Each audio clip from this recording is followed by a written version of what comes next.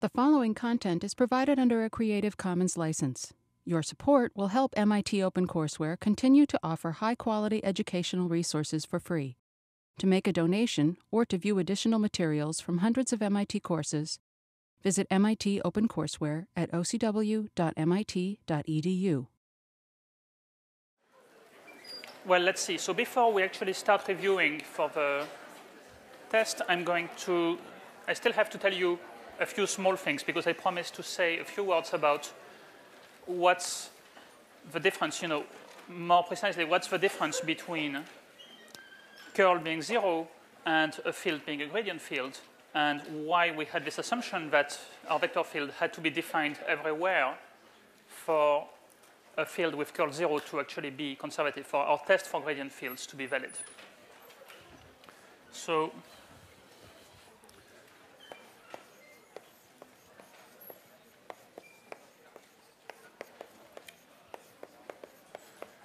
more about the validity of Green's theorem and things like that. So we've seen the statement of Green's theorem in two forms.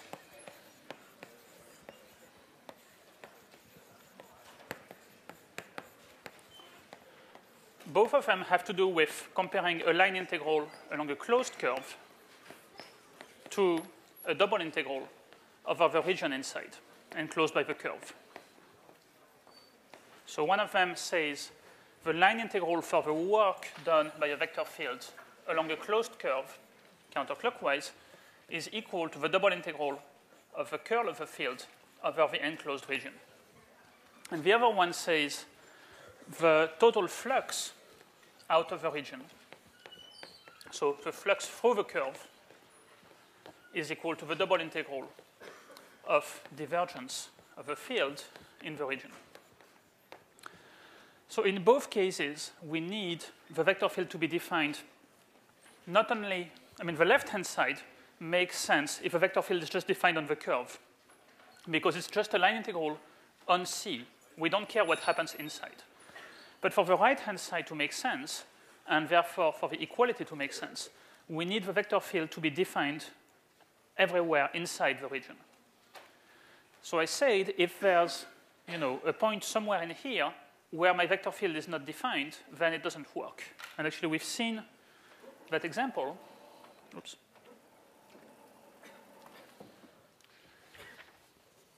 So this only works if f and its derivatives are defined everywhere in the region R. Otherwise, we're in trouble. Okay? So we've seen, for example, that if I gave you the vector field minus yi plus xj over x squared plus y squared, so that's the same vector field that was on that problem set a couple of weeks ago, then, well, f is not defined at the origin, but it's defined everywhere else. And wherever it's defined, its curl is 0. I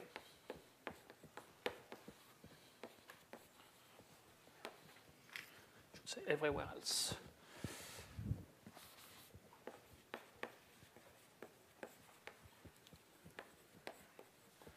And so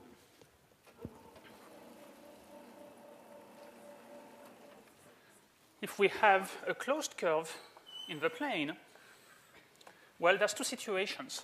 One is, if it does not enclose the origin, then yes, we can apply Green's theorem, and it will tell us that it's equal to the double integral in here of curl f dA, which will be 0 because this is 0. However, if I have a curve that encloses the origin, let's say like this, for example, then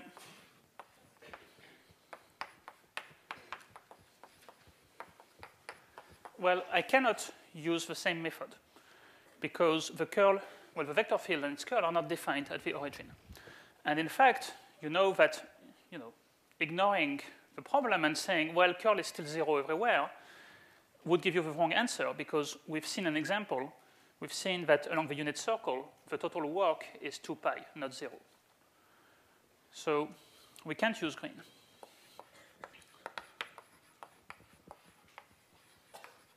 Or rather, we can't use it directly. So there's an extended version of Green's theorem that tells you the following thing.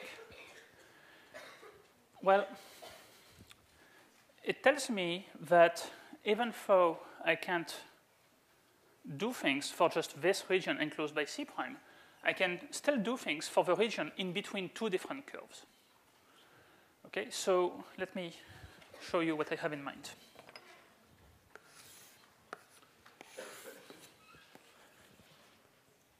So let's say that I have my curve C prime.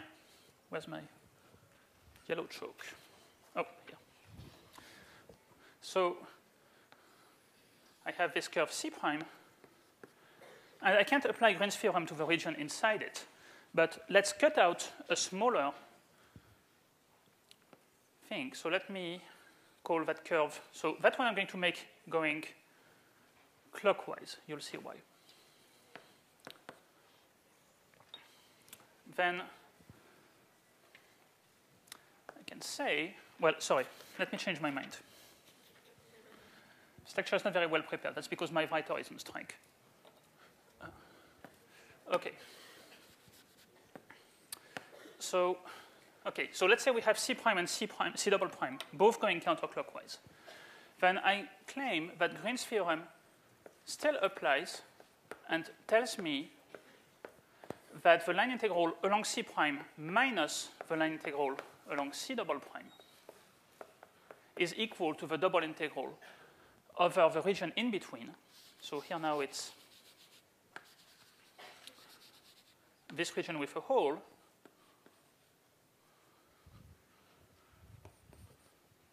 of the curl. And, well, in our case, that will turn out to be 0 because curl is 0. Okay, so this doesn't tell us what each of these two line integrals is, but actually tells us that they are equal to each other. And so by computing one, you can see actually that for this vector field, if you take any curve that goes counterclockwise around the origin, you will get 2 pi, no matter what the curve is. So how do you get to this? And why is this not like conceptually a new theorem? Well, just think of the following thing. I'm not going to do it on top of that because it's going to be messy if I draw too many things. But so here I have my C double prime. Here I have C prime. Let me actually make a slit that will connect them to each other like this. Okay. So now if I take, see, I can form a single closed curve that will enclose all of this region, well, with kind of an infinitely thin slit here, counterclockwise. And so, see, if I go counterclockwise around this region, basically I go counterclockwise along the outer curve, then I go along the slit, then I go clockwise along the inside curve, then back along the slit, and then I'm done. So if I take the line integral along this big curve, consisting of all these pieces, now I can apply Green's theorem to that, because it is a usual counterclockwise curve that goes around a region where my field is well defined. See, I've eliminated the origin from the picture. And so the total line integral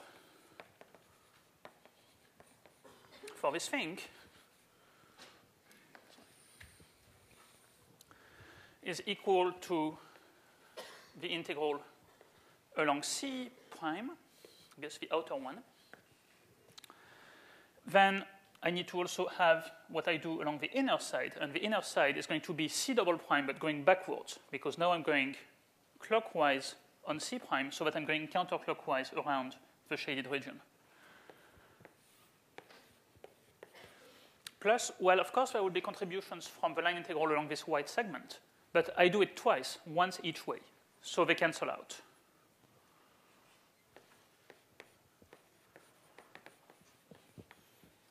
So the white segments cancel out. You probably shouldn't, in your notes, write down white segments because probably they're not white on your paper. But hopefully you get the meaning of what I'm trying to say. Okay, so basically that tells you you can still play tricks with Green's theorem when the region has holes in it. Just you have to be careful and somehow subtract some other curve so that together things will work out. There's a similar thing with the divergence theorem, of course, with flux and double integral of div f. You can apply exactly the same argument. Okay, so basically you can apply Green's theorem for a region that has several boundary curves. You just have to be careful that the outer boundary must go counterclockwise. The inner boundary either goes clockwise or you put a minus sign.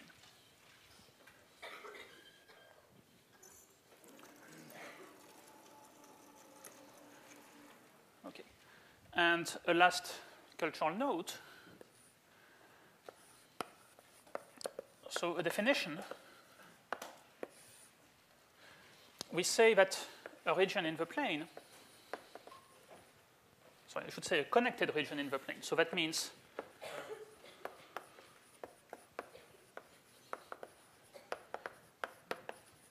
connected means it consists of a single piece. Okay, so connected, there's a single piece. These two guys together are not connected, but if I join them, then this is a connected region. We say it's simply connected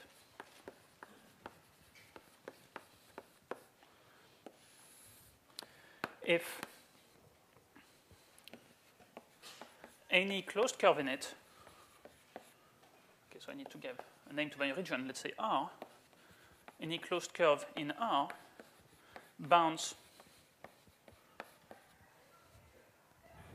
no, sorry, if the interior of any closed curve in R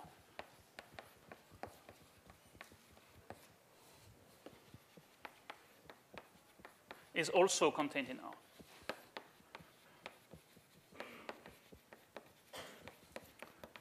So concretely, what does that mean? That means the region R does not have any holes inside it. Okay, so maybe I should draw two pictures to explain what I mean. So this guy here is simply connected, while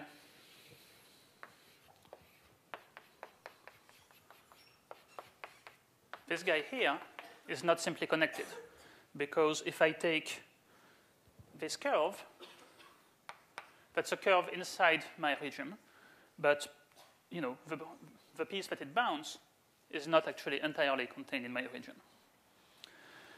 And so why is that relevant?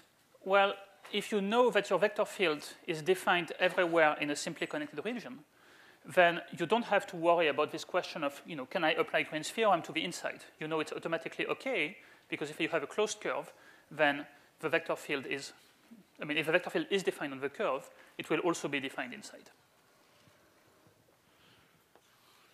Okay, so if the domain of definition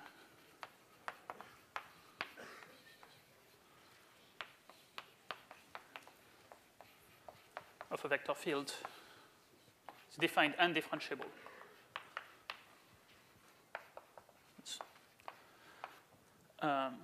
is simply connected,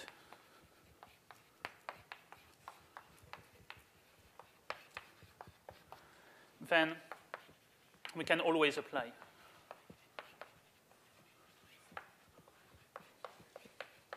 Green's theorem.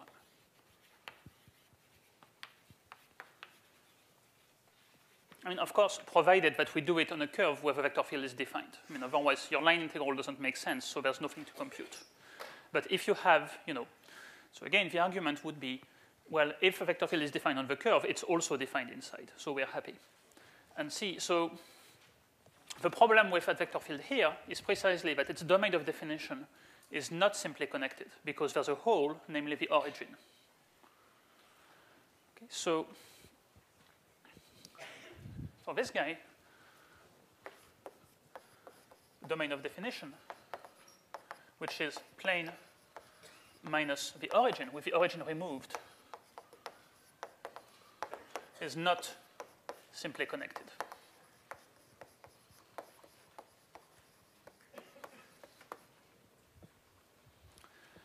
And so that's why you have this line integral that makes perfect sense, but you can't apply Green's theorem to it. So now, what does that mean in particular? Well, we've seen this criterion that if the curl of a vector field is 0, and it's defined in the entire plane, then the vector field is conservative and it's a gradient field. And the argument to prove that is precisely to use Green's theorem. So in fact, the correct, the actual optimal statement you can make is if a vector field is defined in a simply connected region and its curl is 0, then it's a gradient field. So let me just write that down for,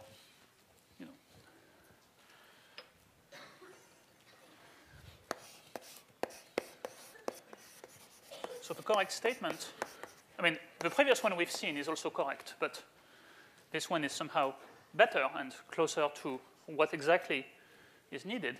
If curl F is 0 and the domain of definition where F is defined is simply connected,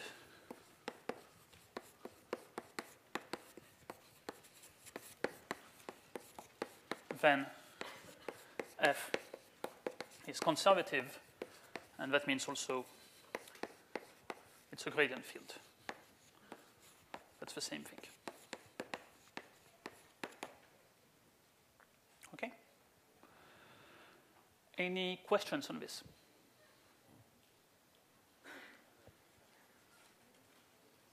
No? Okay, some good news. What I've just said here won't come up on the test on Thursday. Okay. Still, it's stuff that you should be aware of, generally speaking, because it will be useful, say, on the next week's problem set. And maybe on the final, it would be, there won't be any really, really complicated things, probably. But there might be some, you might need to be at least vaguely aware of this issue of things being simply connected.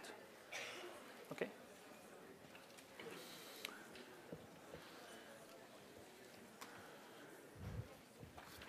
And by the way, this is also like somehow the starting point of topology, which is the branch of math that studies the shapes of regions.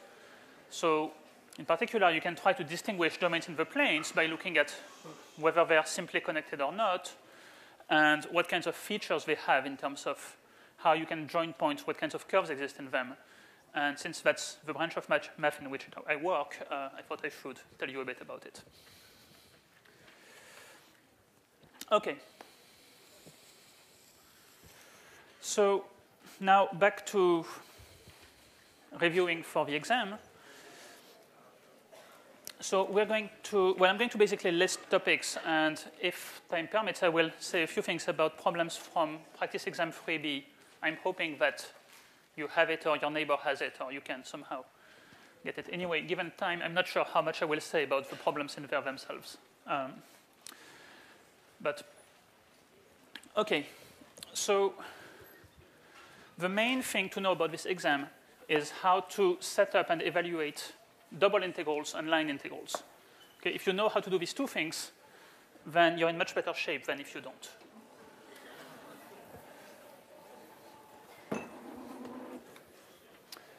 And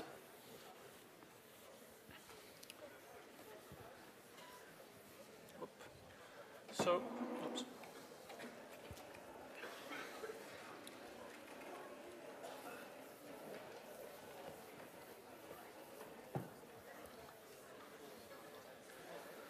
So the first thing we've seen, okay, so just to write it down, there's two main objects. And it's kind of important to not confuse them with each other. Okay, there's double integrals over regions of some quantity dA, And the other one is a line integral along a curve of a vector field f.dr or f.nds, depending on whether it's work or flux that we are trying to do. And so we should know how to set up these things and how to evaluate them. And roughly speaking, in this one, you start by drawing a picture of a region, then deciding which way you will integrate it. Could be dx dy, dy dx, rd d theta. And then you will set up the bounds carefully by slicing it and studying how the bounds for the inner variable depend on the outer variable. So the first topic will be setting up double integrals. And so remember, OK, so maybe I should make this more explicit.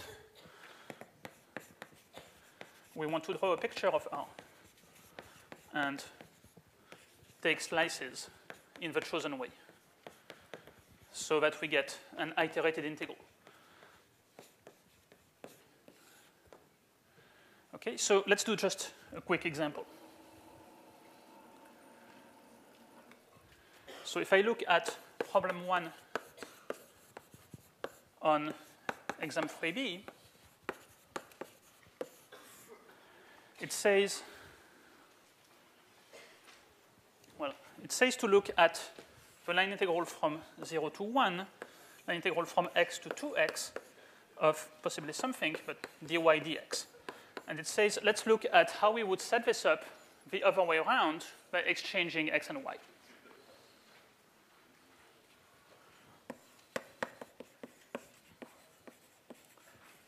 So we should get to something that will be the same integral dx dy. I mean, if you have a function of x and y, then it will be the same function. But of course, the bounds change. So how do we exchange the order of integration? Well, the only way to do it consistently is to draw a picture. So let's see. What does this mean? Here it means we integrate from y equals x to y equals 2x, x between 0 and 1. So we should draw a picture. The lower bound for y is y equals x. So let's draw y equals x. That seems to be here. And we'll go up to y equals 2x, which is a line also, but with bigger slope. And then, right, so for each value of x, my region will go from x to 2x. Well, and I do this for all values of x that go from 0 to x equals 1. So I stop at x equals 1, which is here. And then my region is something like this. Okay? So this point here, in case you're wondering, well, when x equals 1, y is 1, and that point here is 1, 2. Okay, any questions about that so far? Okay, so that's the first skill. You know, when you see an integral, how to figure out what it means, how to draw the region. And then there's the converse skill, which is, given the region, how to set up the integral for it. So if we want to set it up instead dx dy, then that means we are going to actually look at the converse question, which is, for a given value of y, what is the range of values of x? Okay, so if we fix y, well, where do we enter the region, and where do we leave it? So we seem to enter on this side, and we seem to leave on that side. At least that seems to be true for the first few values of y that I choose. But hey, if I take a larger value of y, then I will enter on this side, and I will leave on this vertical side, not on that one. So I seem to have two different things going on. Okay, the place where I enter my region is always y equals 2x, which is the same as x equals y over 2.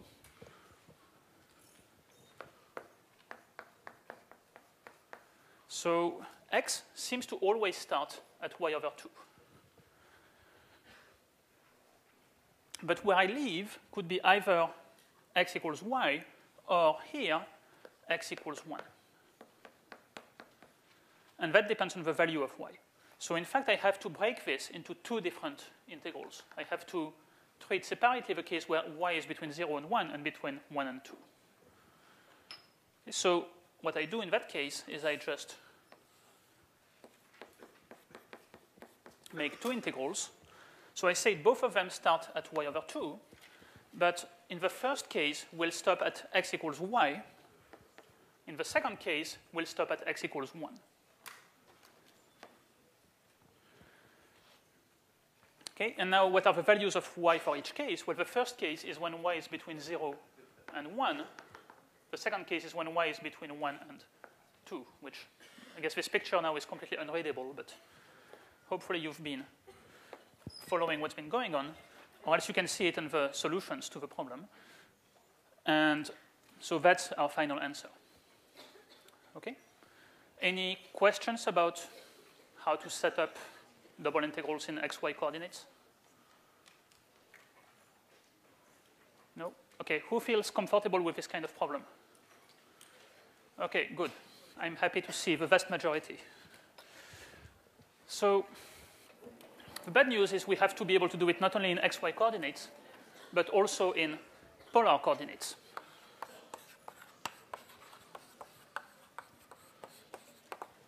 So when you go to polar coordinates, basically all you have to remember on the side of the integrand is that x becomes r cosine theta, y becomes r sine theta, and dx dy becomes r dr d theta.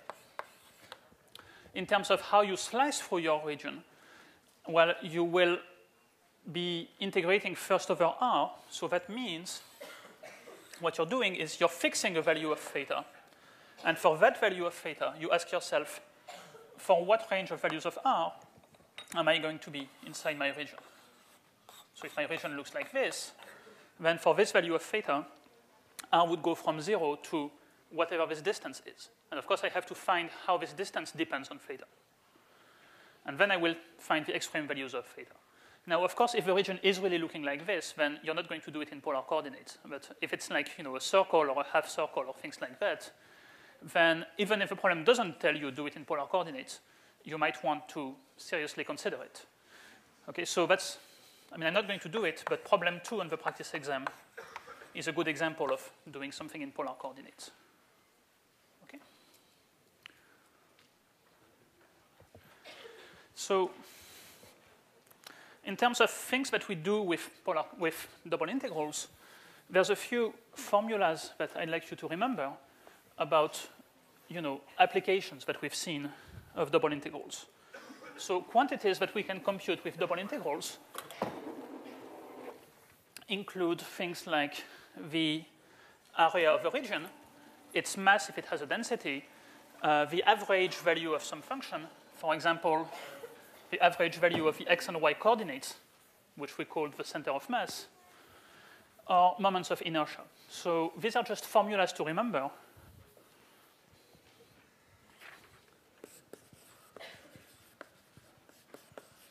So for example, the area of a region is the double integral of just dA.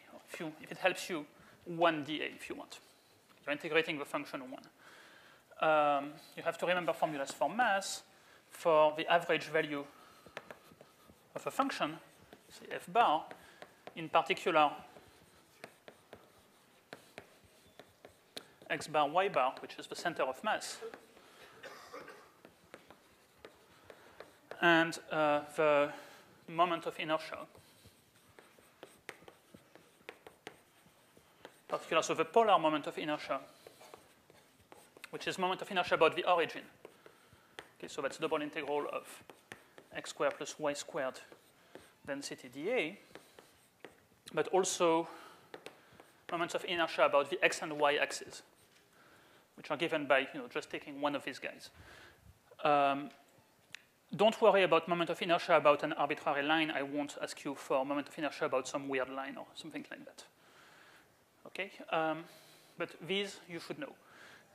Now, what if you somehow, on the spur of a moment, you forget what's the formula for moment of inertia? Well, I prefer if you know, but if you have, a complete blank in your memory, there will still be partial credit for setting up the bounds and everything else.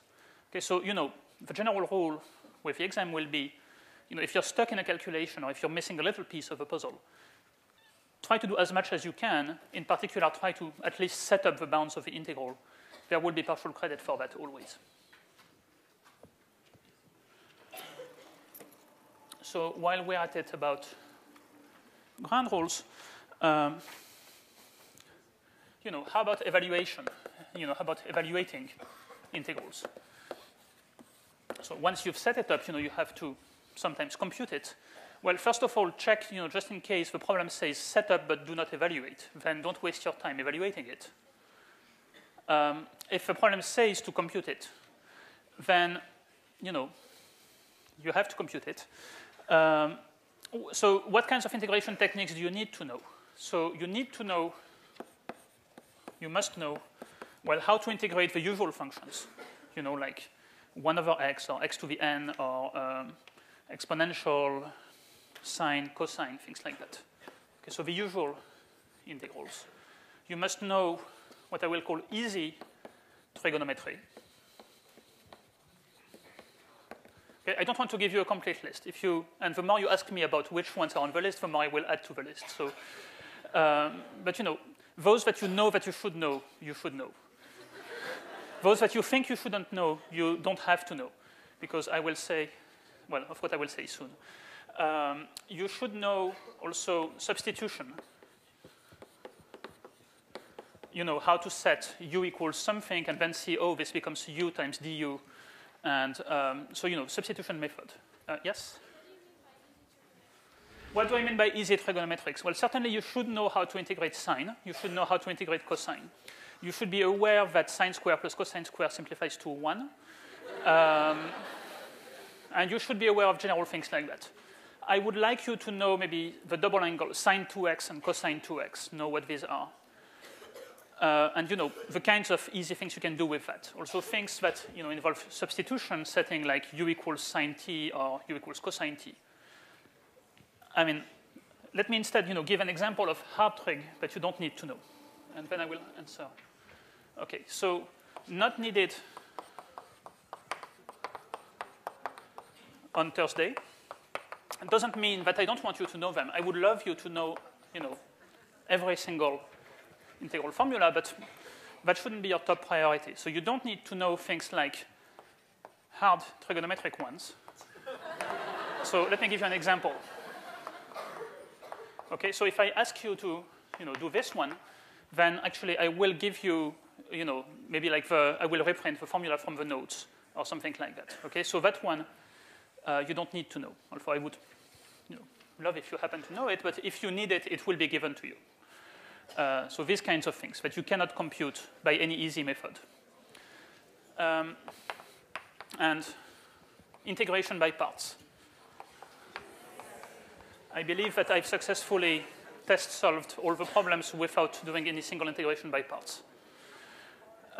Again, in general, it's something that I would like you to know, but if it shouldn't be your top priority for this week. Okay, so you had a question? Or? Inverse trigonometric functions. Let's say the most easy ones. I would like you to know the easiest inverse trig functions, but not much. Okay? Okay? So be aware that these functions exist, but it's not a top priority.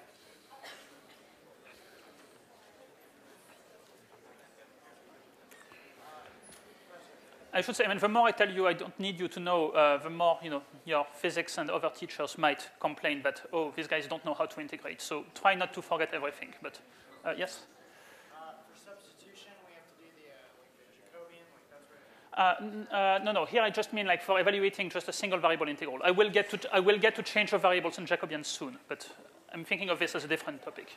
What I mean by this one is if I'm asking you to integrate, I don't know, what's a good example? 0 to 1 t dt over square root of 1 plus t squared, then you should think of maybe substituting u equals 1 plus t squared, and then it becomes easier.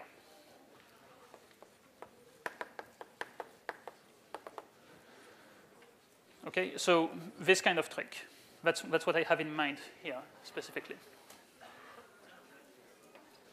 And again, if you're stuck, in particular, if you hit this dreaded guy and you don't actually have a formula giving you what it is, it means one of two things. One is something's wrong with your solution. The other option is something's wrong with my problem. So, either way, check quickly what you've done, and if you can't find a mistake, then, just move ahead to the next problem.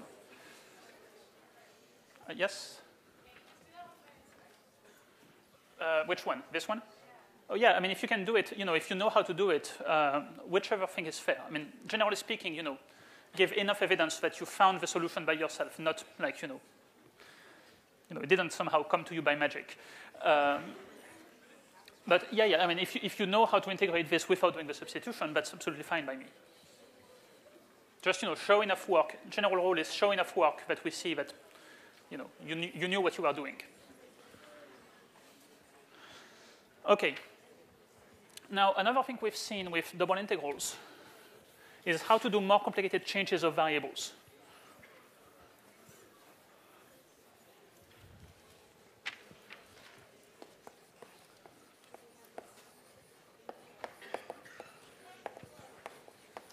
So, when you want to replace x and y by some variables u and v given by some formulas in terms of x and y. So you need to remember basically how to do them. So you need to remember that the method consists of 3 steps. So one is you have to find the Jacobian.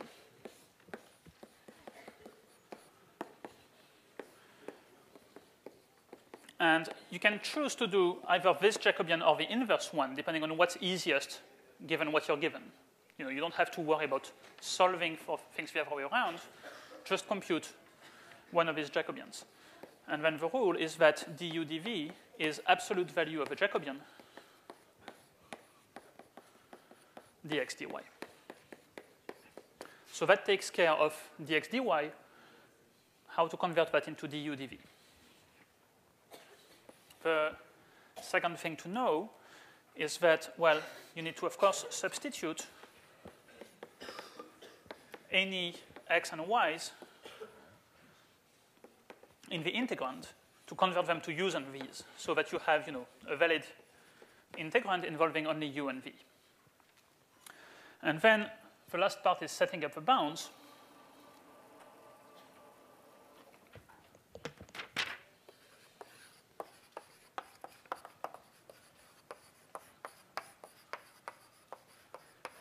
And you've seen that, probably you've seen on p-sets and an example within lecture that this can be complicated. But now in real life, you do this actually to simplify the integral. So probably the one that will be there on Thursday, if there's a problem about that on Thursday, it will be a situation where the bounds that you get after changing variables are reasonably easy. Okay? I'm not saying that they will be completely obvious necessarily, but it will be a fairly easy situation. So the general method is you look at your region R, and it might have various sides. Then on each side, you ask yourself, what do I know about x and y, and how to convert that in terms of u and v? And maybe you will find that the equation might be just u equals 0, for example, or u equals v, or something like that. And then it's up to you to decide what you want to do, but maybe the easiest usually is to draw a new picture in terms of u and v coordinates of what your region will look like in the new coordinates. And it might be that it will be actually much easier. It should be easier looking than what you started with. Okay? So that's the general idea. There's one change of variable problem on each of the 2 practice exams to give you a feeling for what's realistic. The problem that's on practice exam 3B actually is on the hard side of things, because it's, the question is kind of hidden in a way. So if you look at problem 6, you might find that it's not telling you very clearly what you have to do. That's because it was meant to be the hardest problem on that test. But once you've reduced it to an actual change of variables problem, I expect you to be able to know how to do it. And on practice exam 3A, there's also, I think it's problem 5 on the other practice exam, and that one is actually pretty standard and straightforward. Okay, time to move on, sorry. So we've also seen about line integrals.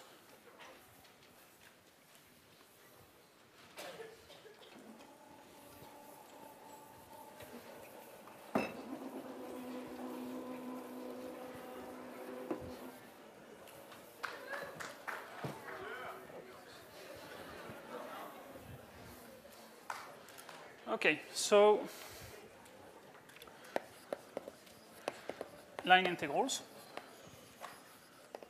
So the main thing to know about them, so the line integral for work, which is line integral of f dot dr. So let's say that your vector field has components m and n. So the line integral for work becomes in coordinates integral of m dx plus n dy. While we've also seen line integral for flux.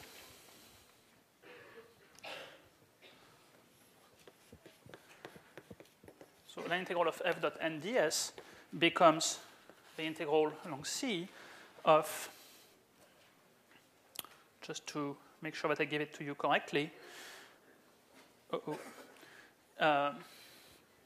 So remember that, I don't want to make the mistake in front of you. You never know. So TDS is dx, dy, and the normal vector, so it's, TDS goes along the curve, and ds goes clockwise perpendicular to the curve. So it's going to be, well, it's going to be dy and negative dx. So you will be integrating negative n dx plus m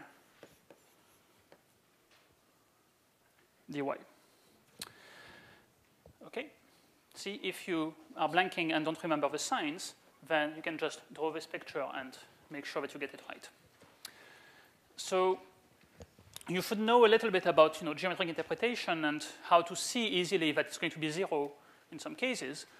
But mostly you should know how to compute, set up and compute these things. So what do we do when we are here? Well, here we have both x and y's together, but we want to, because it's a line integral, there should be only one variable. So the important thing to know is we want to reduce everything to a single parameter. Okay, so the evaluation method is always by reducing to a single parameter.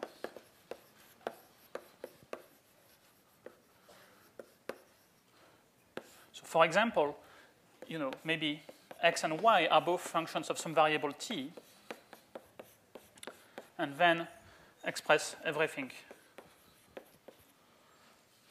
in terms of some integral of some quantity involving t dt. Could be that you will just express everything in terms of x or in terms of y or in terms of some angle or something. It's up to you to choose how to parameterize things. And then when you're there, it's a usual one variable integral with a single variable in there. Okay, so that's the general method of calculation. But we've seen a shortcut for work when we can show that the field is the gradient of a potential. So one thing to know is if the curl of f, which is nx minus my, happens to be 0, well, and now I can say, and the domain is simply connected, or if you want, if the field is defined everywhere, then f is actually a gradient field. So that means, just to make it more concrete, that means we can find a function little f called the potential such that its derivative with respect to x is m and its derivative with respect to y is n. We can solve these two conditions for the same function f simultaneously. And how do we find this function little f? Okay, so that's the same as saying that the field big F is the gradient of little f.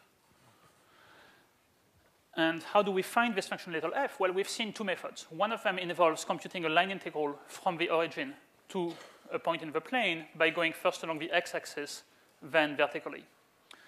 The other method was to first figure out what this one tells us by integrating it with respect to x, and then we differentiate our answer with respect to y, and we compare with that to get the complete answer. Okay, so why is that relevant? Well, first of all, it's relevant in physics, but it's also relevant just to calculation of line integrals, because we've seen the fundamental theorem of calculus for line integrals, which says if we're integrating a gradient field and we know what the potential is, then we just have to, well, the line integral is just the change in value of the potential. Okay, so we take the value of the potential at the starting point. Sorry, we take value of potential at the end point minus the value at the starting point. And that will give us the line integral. Okay. So important, this is only for work. There's no statement like that for flux. Okay, so don't try to apply this in a problem about flux. I mean, usually you'll see, if you look at the practice exams, you'll see it's pretty clear that there's one problem in which you're supposed to do things this way. It's kind of a dead giveaway, but it's probably not too bad. Okay. And the other thing we've seen, so I mentioned it at the beginning, but let me mention it again to conclude things. Green's theorem lets us compute lets us forget, evaluate, find the value of a line integral along a closed curve by reducing it to a double integral. So the one for work says